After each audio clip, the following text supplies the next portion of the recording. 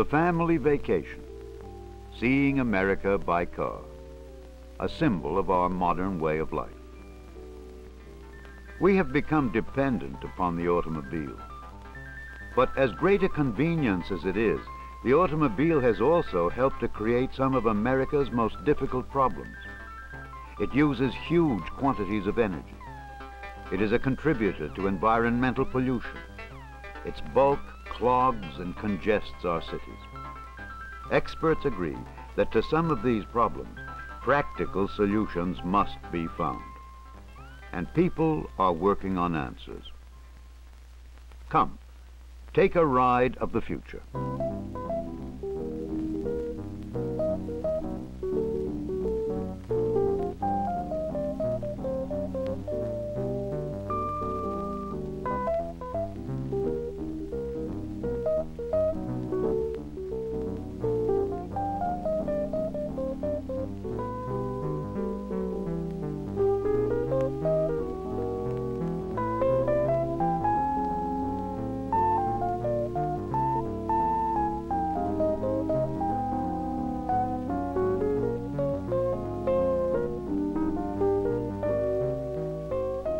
But this is not the future. This is the 70s, and you are riding PRT. PRT, Personal Rapid Transit. An alternative in urban transportation, PRT is at work here in its first practical application at Morgantown, West Virginia.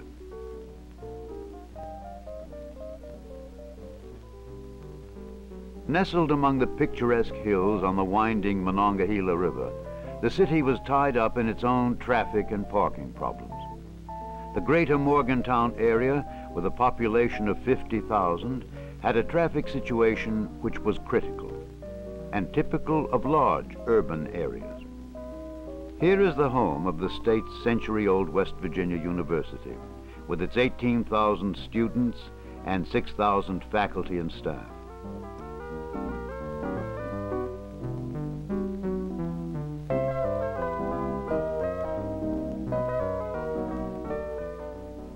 The university is located on separated campuses, about 2 miles apart.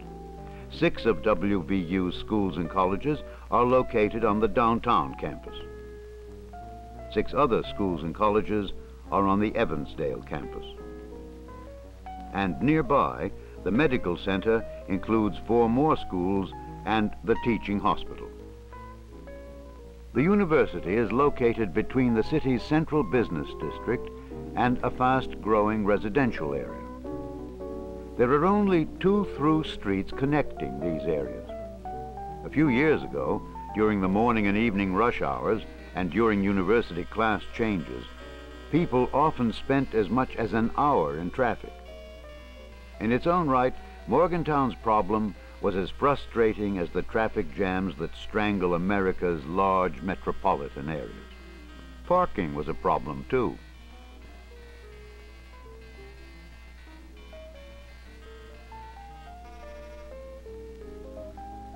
Each day, there are 12,000 students and faculty trips between campuses, 5 peak traffic periods.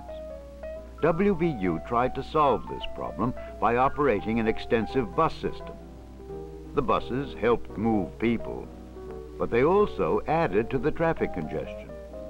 One solution to this urban problem is PRT, Personal Rapid Transit. Engineers throughout the world have been working to make urban rapid transit more convenient and therefore more popular. But to date, experiments have been mainly with mass transit, buses, subways, and trains. In the mid-1960s, an industrial engineer and transportation computer specialist at WVU saw the Morgantown area as a place to test a personal transportation system. That man was Dr. Sammy Elias. The PRT is called personal because the cars are small, where a single passenger could ride alone, non-stop to the destination he selected. The system is sometimes described as a horizontal elevator. There are no drivers. It is totally controlled and monitored electronically. the PRT is highly adaptable to the different terrain, the weather conditions, and the volume demands. About the time WVU became involved in the subject, the United States Department of Transportation initiated research, development, and demonstrations in new transit systems. The Urban Mass Transportation Administration became interested in Morgantown as a test site and funded the PRT project. The Boeing Aerospace Company of Seattle, Washington, was named the system manager, responsible for design and construction of the entire project, the guideways, the cars, the control systems. Arthur Hitzman, Boeing's Morgantown program manager. The Morgantown project is the first demonstration project sponsored by the Urban Mass Transportation Administration. Its purpose is to evaluate the technological, operational, and economic feasibility of a personal rapid transit system in a real-world urban environment. We at Boeing expect that these systems will be utilized throughout the country in areas which have severe concentration of people and pollution problems, and will provide an alternate to the use of the automobile in these situations. Development of the guideways and stations followed traditional methods of construction.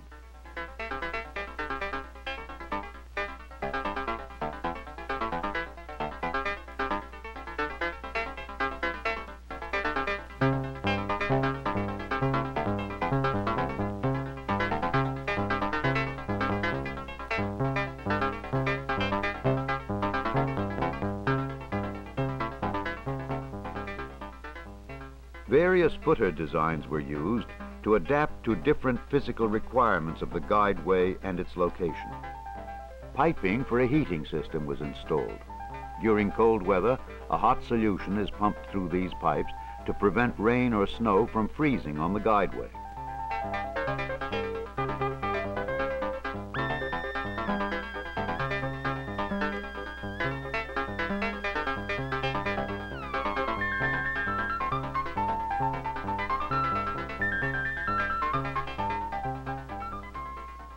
The steering rails are custom made to match the steering arms of each vehicle. Another distinctive aspect of the PRT construction is a series of groove-like slots which were cut into the guideway. They contain the PRT control wire. These cables will provide constant contact between each of the vehicles and the controlling computer. The loops are embedded and sealed in the slots.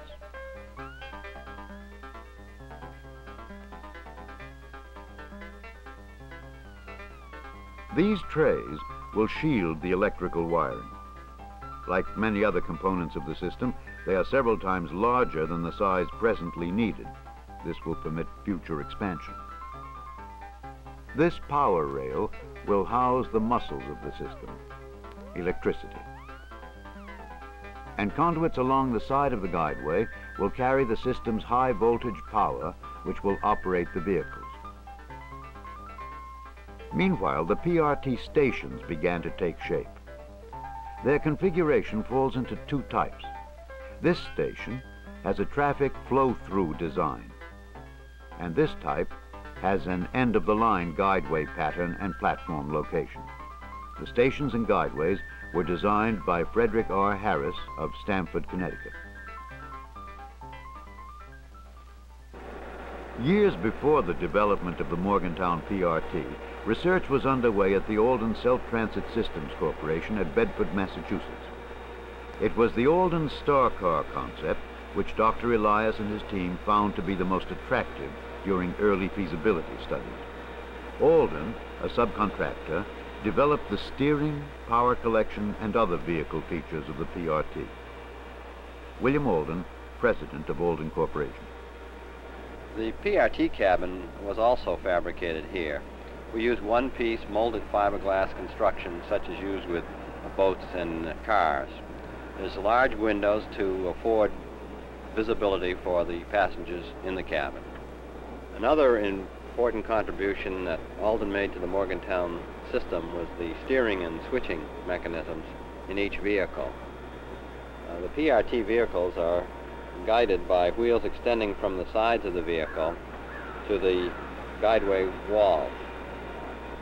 This onboard steering is unique in that it does not require movement of the guideway itself, as trains do, permitting much closer, safe spacing between cars.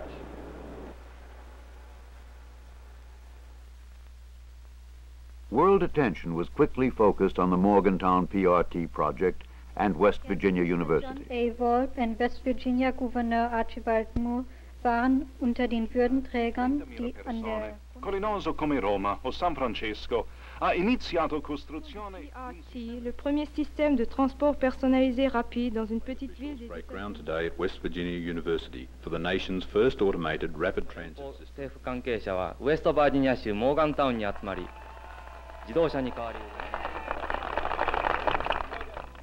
The PRT system has more than 45 vehicles operating at speeds up to 30 miles an hour on 5.4 single-lane miles of guideway.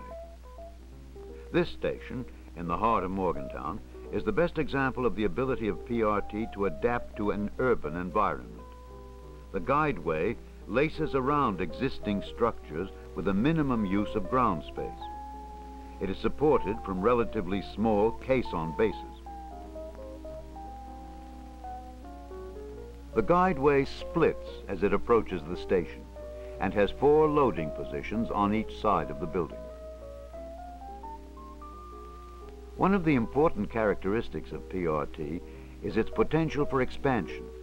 Additional spurs can easily be added, so PRT can branch out to other areas of the community. Access to the PRT system is by use of a coded pass card, which provides unlimited use for the holder.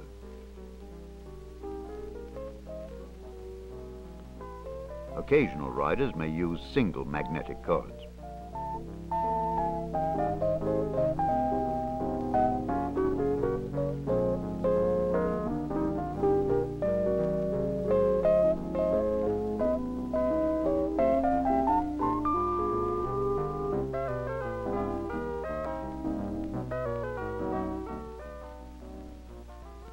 The busiest terminal on the downtown campus shows the distinctive offline nature of PRT stations. By going under the station, a car may bypass this station without slowing down.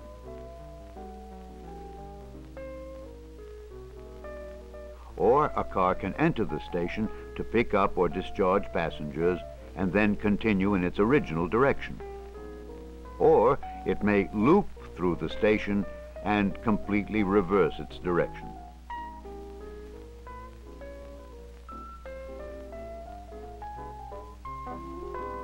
Perhaps the most unique aspect of the PRT system is its total computer control of each car, movement, speed, and spacing.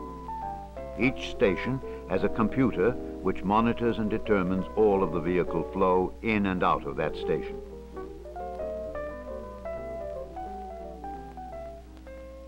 Incoming cars are guided to precision stops at a vacant bay on the station platform, and the doors are opened by the computer to permit passengers to exit and enter.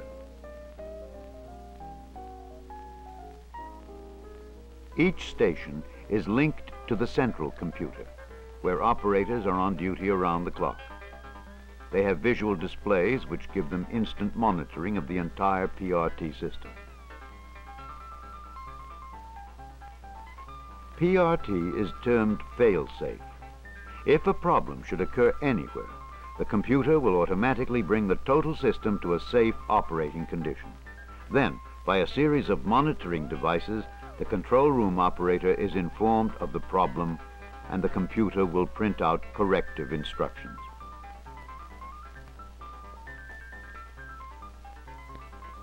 Each PRT vehicle is a complex machine with its steering, braking, control, and other subsystems. The power arms extend and retract as required to meet the configuration of the guideway.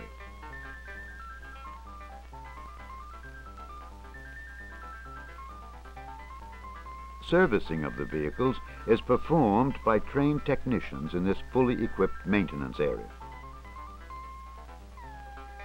Also here is a test facility, complete with its own computer, and a storage yard. Cars not in use are routed here by the central computer to be parked during non-peak periods. Effective maintenance is one of the most important aspects of an automated transit system. Here in this PRT facility, each car receives the attention required to assure a smooth running and reliable system. But most important, the PRT design combines the element of public transportation and the convenience of the personal transit. The personal rapid transit concept has proved itself here in Morgantown, and PRT may well become the forerunner of similar projects around the world. West Virginia University is becoming a transportation research center, attracting experts in the field from all over the world. This system has become a transportation laboratory where innovations can be tested in a controlled environment. Personal rapid transit is one part of the answer to the distressing snarls of traffic which choke so many of our communities and seriously impair the lifestyle quality of civilization. Personal rapid transit, a ride of the future.